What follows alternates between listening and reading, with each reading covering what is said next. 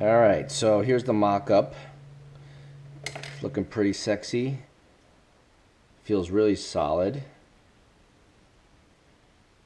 The frame kit came with two types of screws of two different diameters.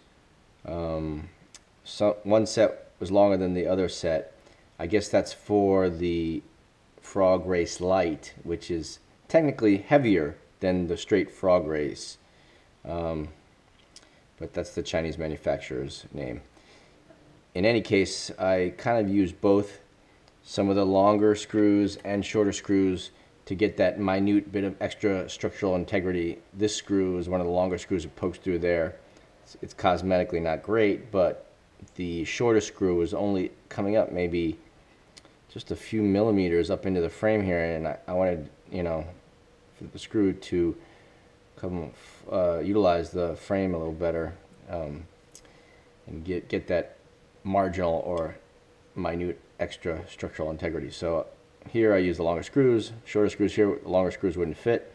And on top I use longer screw here, short, and I think short here, or long here. In any case, this is the mock-up. Alright, so let's take a look at the weight.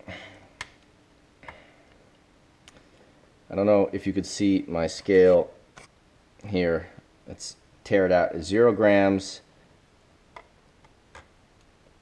The frame itself is coming up at 82, and then, with the battery plate, it's come up as 86 grams. 86 grams for the frame. Now, the frame kit did come with some extra parts.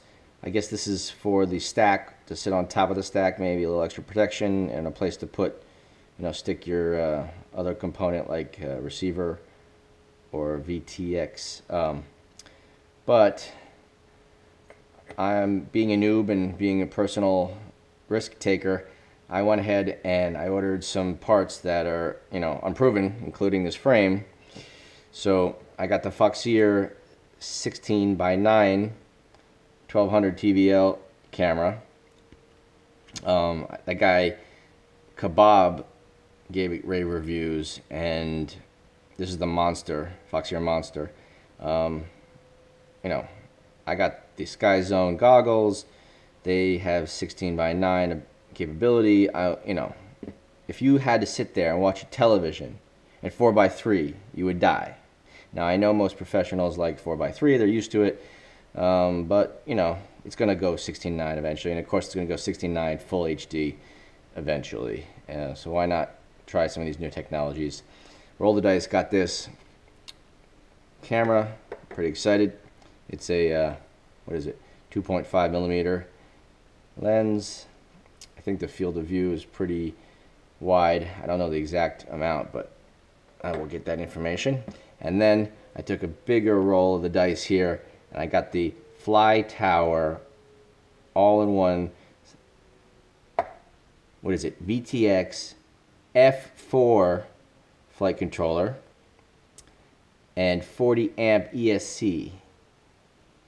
Pretty sick if it works, but now I'm seeing some videos online of failure with some of the ESCs, potentially due to temperature problems. So I'm going to have to put it together and find out.